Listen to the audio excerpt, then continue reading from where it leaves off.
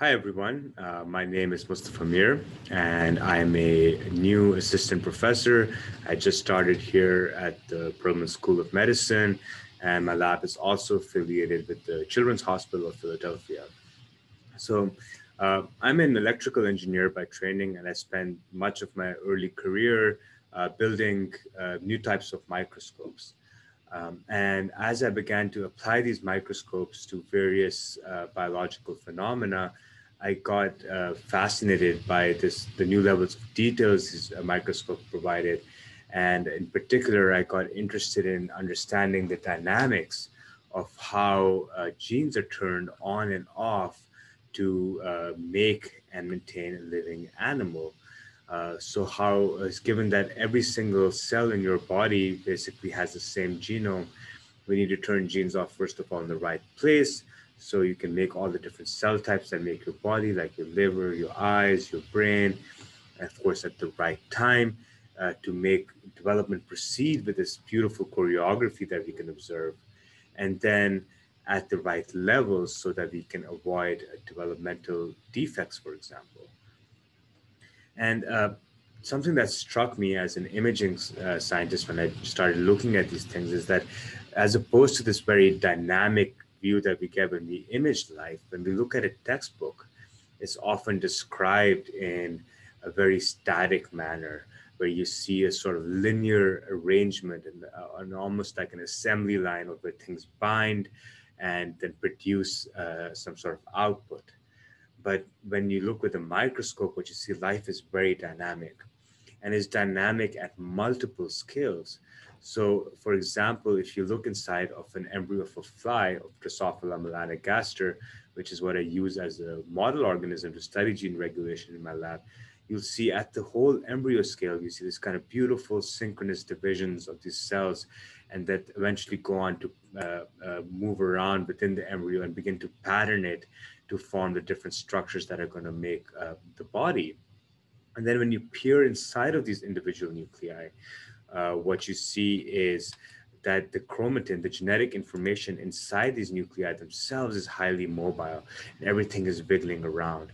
And since we know that the genetic information in each of these nuclei is identical, what really differentiates the cells that are going to make the head versus the tail of the fly are the proteins that are inside the nuclei that bind to this DNA and turn genes on and off. And so you have this very crowded environment where you have this chromatin, the genetic information packaged into chromatin, and these proteins that are then binding and interacting with it to turn these things on and off.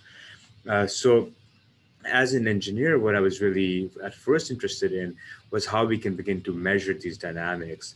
And so in my lab, we build and apply microscopes like you've probably never seen before, because they don't really look much like the types of microscopes that we see typically with an eyepiece and so on. But these microscopes are very powerful, and they allow us to peer in inside of these embryos and access these dynamics at the molecular scales. And what you're seeing here are individual protein molecules as they whiz around and bind these genes and turn them on and off. And we can look at how different proteins interact to see how this crowded soup within the nucleus is actually organized, and actually how this relates to individual genes turning on and off.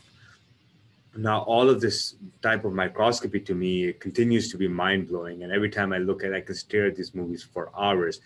But what really drives me is the type of knowledge we can extract from these movies, and how we can use them to understand how what happens at the molecular scale patterns these embryos and goes on to make an adult organism capable of independent life. And I believe that once we can better understand these connections, we'll understand how genes are regulated, not only during early development, but throughout the life of an organism. So if this type of research where we both develop and apply new technologies to understand fundamental aspects of life excites you, please check out my website at mir-lab.com, and feel free to reach out to me with any questions you might have. As I mentioned, we're a brand new team, and we're very excited to grow into a very dynamic lab where we have a good group of scientists who are driven by their curiosity on how life works. So thank you for your time and attention, and welcome to Penn.